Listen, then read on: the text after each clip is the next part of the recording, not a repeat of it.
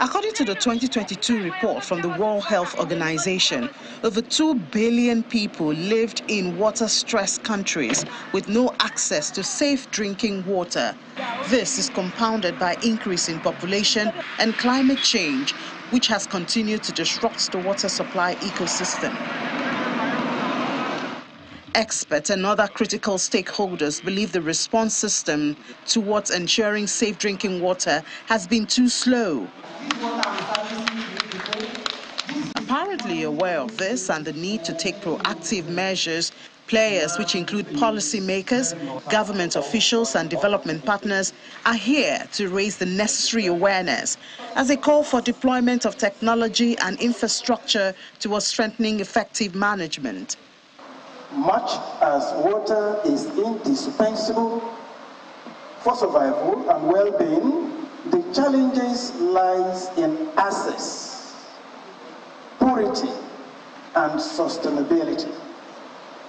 Through effective water governance, for which we are gathered here this morning, we can ensure equitable access to this precious resource and create a foundation for peaceful coexistence by investing in infrastructure. The Ogun River Basin Development Authority has initiated a crucial water supply project to address the needs of Ogun State. This endeavor aims to bolster water accessibility and ensure sustainable provision to communities within the state.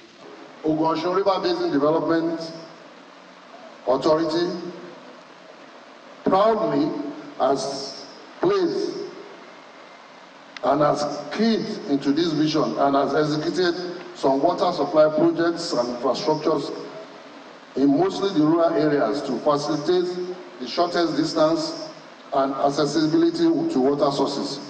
According to the State Commissioner for Special Duties and Intergovernmental Affairs, Fumi Efuakpe, rehabilitation of existing waterworks and extension is being carried out to address water supply challenges.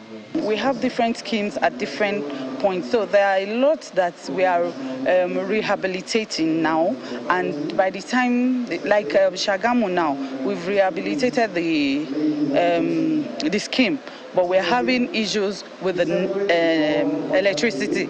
So we are talking to the IBDEC people to be able to give us light so that we can pump water and let the people have water.